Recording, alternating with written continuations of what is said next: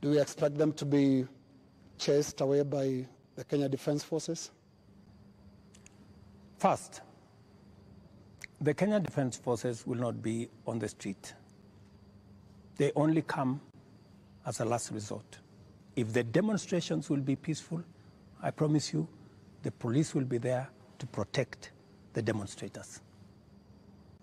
But the police will also be there to make sure that the criminals, the fellows who come to burn offices, the fellows who come to loot property, will also be dealt with. That is my commitment.